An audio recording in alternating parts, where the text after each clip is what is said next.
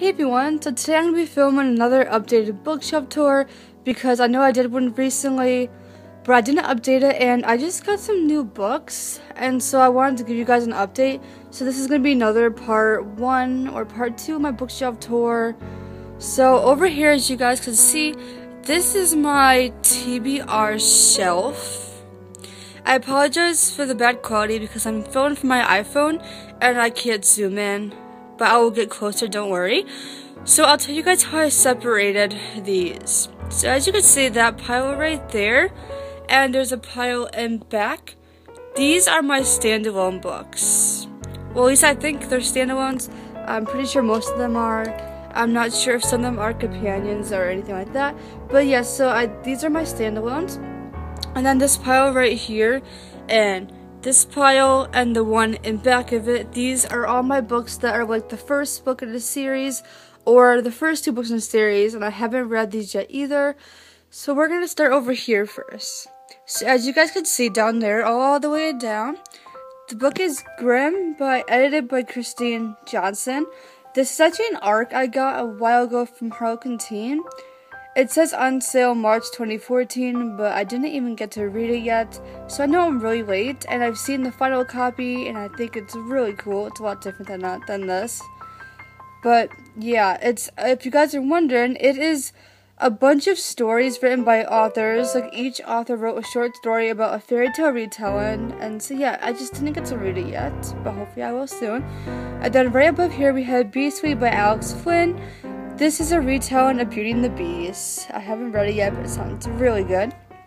Then up here we have The Frog Prince by Jane Porter. This is also another fairy tale retelling, I think, of The Frog Prince, and yeah. I don't know too much about it. I bought it at a used bookstore for $1, and so, I don't know. It sounded cute because I love The Frog Prince. It's probably one of my favorite, fairy tales, so yeah. Up here we have 2 books by Ellen Hilderbrand. This one's Beautiful Day, and then the one above it is The Castaways. If I want to read these books, they're like beach reads, and I just love beach reads, and they just sound really good. They're adult books, so yeah. Then up here we have a book from Sophie Kinsella, I've Got Your Number. I love Sophie Kinsella. Her books are so funny and awesome, and this book sounds really good. It's basically about a girl who finds a guy's phone. So it sounds really good. Then above it we have Racing Savannah by Miranda Kennelly. I don't know how to pronounce author's last name. I loved her first book, Catching Jordan. I don't have the other 2 books, but I wanted Racing Savannah because it sounded really good because it's about a girl who works at a horse farm, and I don't know. It just sounded really good. I just haven't gotten to read it yet. Then up here we have The Expressologist by... I'm sorry, I forgot the author's first name. Oh, Christina Springer. And just so you guys know, I will put the links to all these books. I'll put the Goodreads links to all these books I mentioned in the description bar. So if you guys want to check out the books, I'll have the links for you there. This book sounds really cute. It's about a girl who can read people's fortunes or something about the coffees they order, so she could see it, and the drinks they order. Next we have My Sister's Keeper by Jodi Picoult. This book sounds really good. As you guys know, it's a movie. I think it's about cancer. Says haven't gotten to read it yet. Then we have Hooked by Catherine Greenman.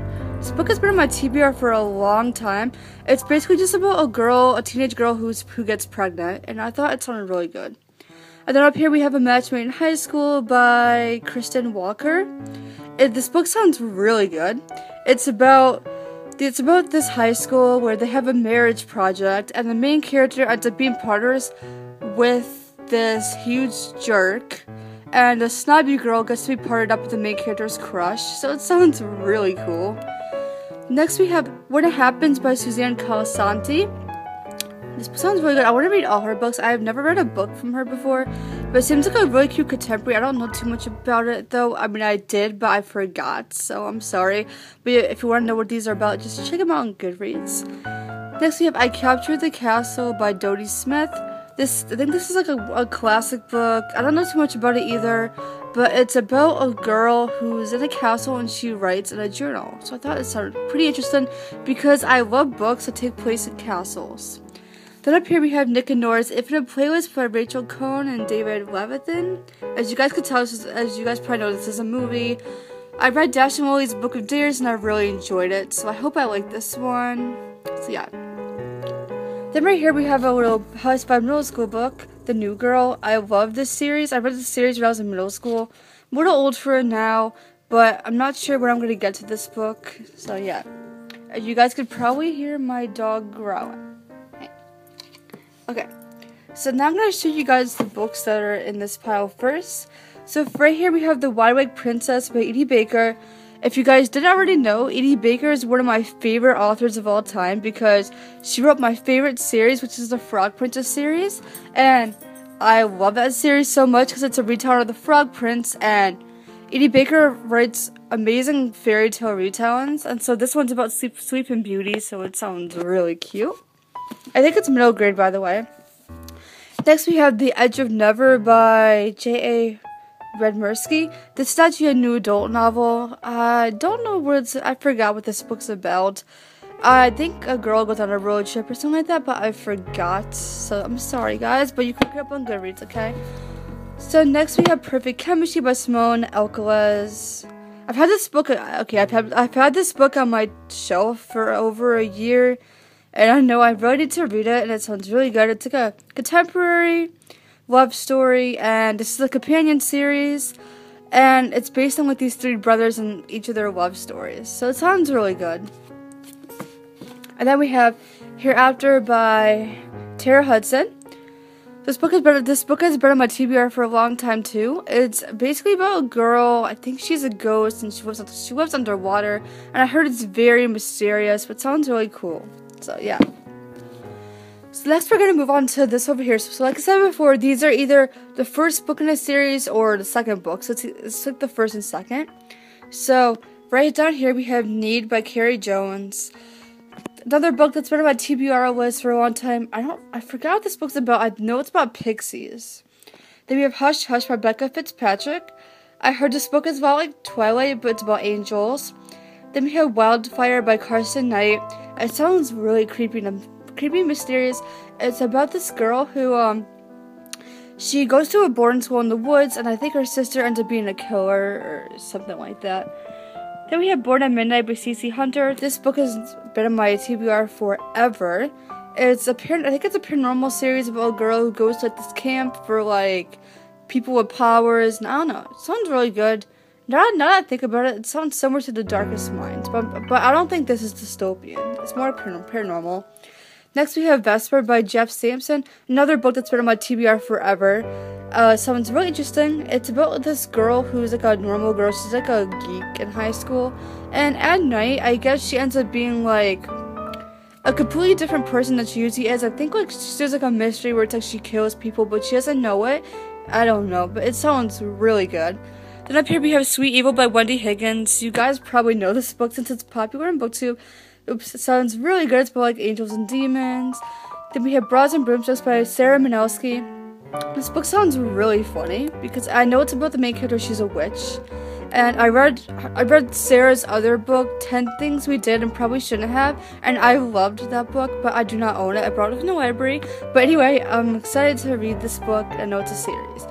Then we have Wicked by Gregory Maguire. This is the first book in its Wicked series. I don't know what it's called. I'm sorry. Sounds really good. It's based on Elphaba, the Wicked Witch, and Glinda. So yeah. And then we have Ink right here by Amanda Sun. I got this book from Harlequin Teen also, but I didn't get to read it yet for some reason. It sounds sort of interesting. I think it takes place in Japan, which sounds really cool. And then up here we have the first two books in the Thought List Trilogy by S.C. Stevens. I believe this is a new adult trilogy. I don't have the third book.